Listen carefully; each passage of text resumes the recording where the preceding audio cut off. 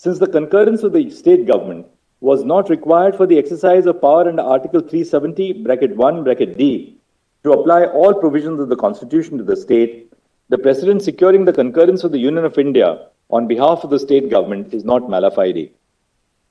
The next issue is the challenge to CO 272 on the ground that it is ultra vires Article 370(1)(d) because it modifies Article 370.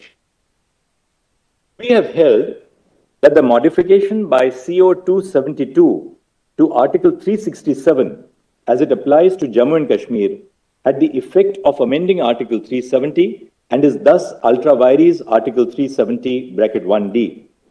We have reached this conclusion for the following reasons. First, recourse must be had to the procedure contemplated by Article 370, Clause 3, if Article 370 is to cease to operate or is to be amended or modified in its application to the state of Jammu and Kashmir.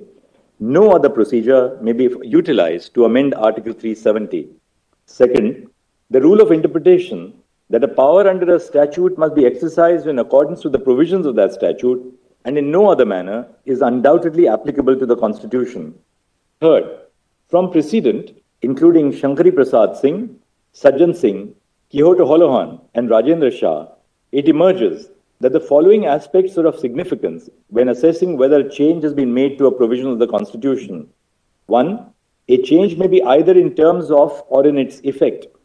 2. A change can be said to have been made even if the language of the concerned provision is not directly amended by adding, subtracting, or modifying the language. This is a change in effect.